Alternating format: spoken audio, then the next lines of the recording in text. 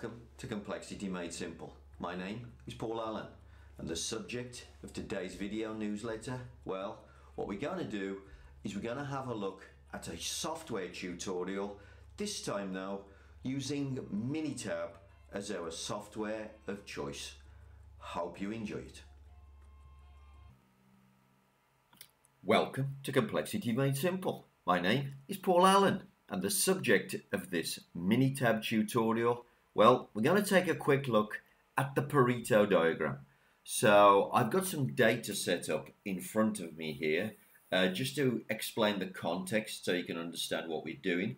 The data was from a company whose supply chain system, the MRP system, other systems were letting the company down, and they were running out of parts. And as you can see, look, on the 10th of May, they ran out of quite a number of parts. So this was quite a serious problem.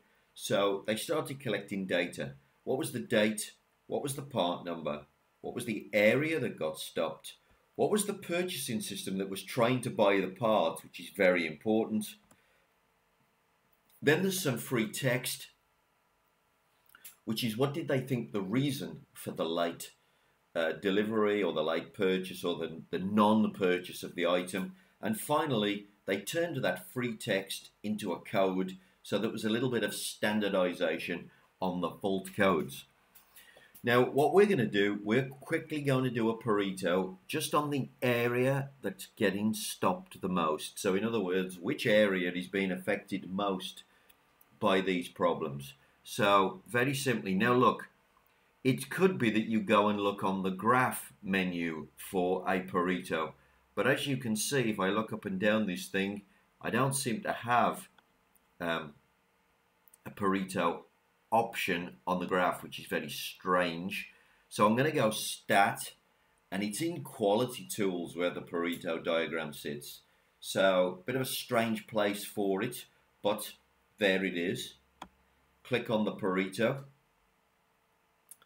And then it says, well, okay, where is the data?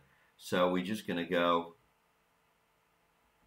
click on that. Look, the data is in the area that got stopped.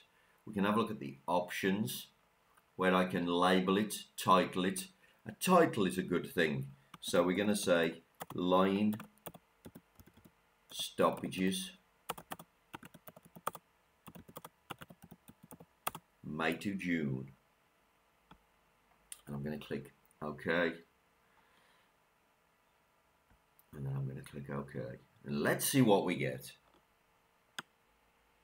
I'll just drop this down so we can see it a little bit better. Let's click the graph so it pops out. There we go, and there, very simply, is the Pareto. Excellent.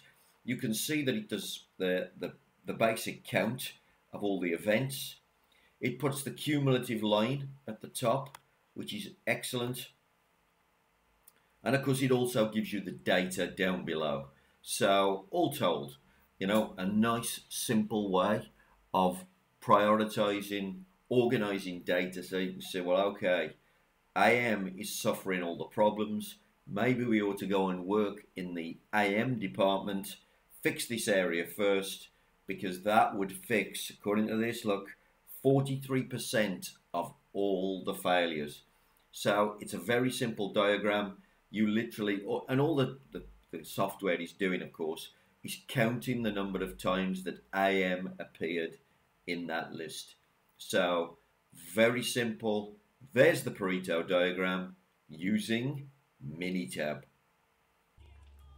Okay, well, I hope you enjoyed that little tutorial on that subject. If you've got any questions about Minitab that you want me to help you with, or indeed any questions about Six Sigma at all, or indeed Lean, please drop me a message either in the comments below.